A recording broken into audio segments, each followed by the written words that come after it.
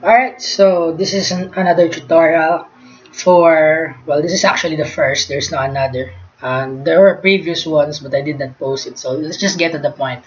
I'm gonna transfer the Bluestacks SD card location in my PC. I mean, yeah. So I would like that to be somewhere visible, like local disk D, like documents, um, so that if ever I need to, use the files that I downloaded from BlueStacks or the files that I obtained from BlueStacks, I will be able to access it easily without going to the original location. So firstly, let's get into the original location of BlueStacks. So as you can see, it's already included in this tutorial. So let's begin with the tutorial.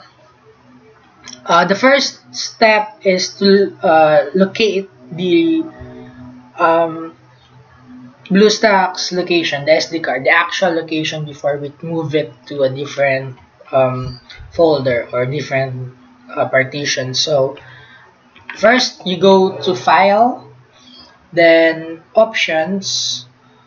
There you will see the settings, then go to View, and yeah, I already did it, but normally it would be like this. So go to Show Hidden Files, Folders, and Drives, Apply, then okay. So once it applies, you will see this invisible folder, Program Data, and you click that and enter. You go there and go to BlueStacks. Then I don't know, forgot, but yeah, it's BlueStacks, then Engine, yep, then User Data, and Shared Folder. So there. This is the actual location. If you don't want to transfer or to move it to another location, that's fine.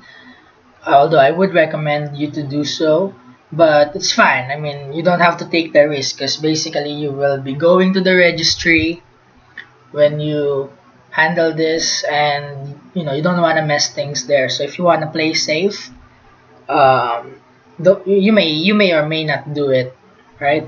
So this is the location, and you can just basically go to this location. So you can see there, Program Data, BlueStacks, Engine, User Data, Shared Folder, and then you go there and just copy the files. The files will appear here. But if you want to put it in an accessible or a more accessible place, then what you're gonna do is go to registry. So if you mess something here, I wouldn't take responsibility on that. It's up to you. Just want to remind you to be careful when tinkering with the registry. So there we go. First you go to H key, this one. Yep, I can just pause the video and copy this location, go here, then let's find that,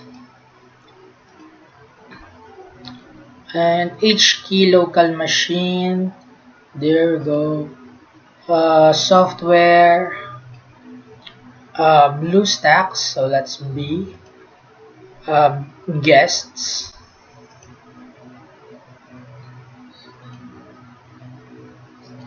Android, shared folder. Alright, there we go. So on this one, the shared folder, okay, there's another one, 0. So go to the 0, right click the path, and then modify. New key. Right click, then how to modify it? This one. Wait, let's see. Right click on path. Where's the path? Okay, perhaps this one. Yep.